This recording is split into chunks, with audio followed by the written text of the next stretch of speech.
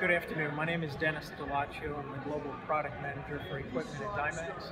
This afternoon I'm going to show you the new MX-150 that we're introducing here at MD&M East in New York City. There are two main components to the MX-150. The first part is the controller.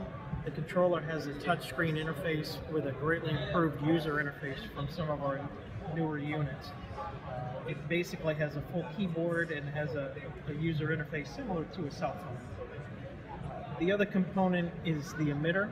This is where we have the LED chip. This is available in 365, 385, and 405 nanometer wavelengths. The LED chip is contained here. This particular configuration has a light guide, so the light travels from the LED chip over to the working surface. The unit also operates without a light guide, so the light guide can be unplugged, and then you can put a light pipe in here, bring it closer to the working surface, and cure products without the need for a light guide.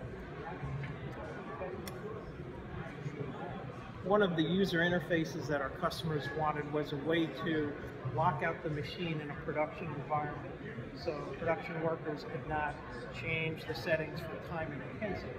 So the unit has an admin function with a full keyboard that's password protected.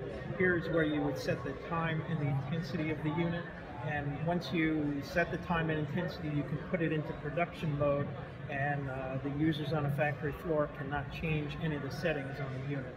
So you've got the admin mode where you change settings, language, alarms, things like that, that gives you full access to the unit. But then the production mode, which is basically set it and forget it, operate and cure product with the settings that have already been set up. It does have program storage, so if you're operating in an environment where you're curing 3 seconds at 50% intensity, and then you switch to a different product where you're curing at a different time and intensity, you can store all those programs or recipes in the unit and call those up at that time. The system offers a lot of flexibility, so you can use it with or without a light guide.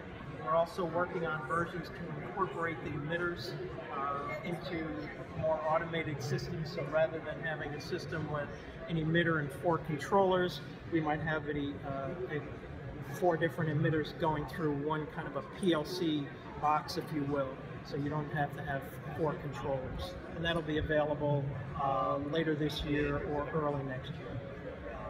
So the system offers a lot of flexibility.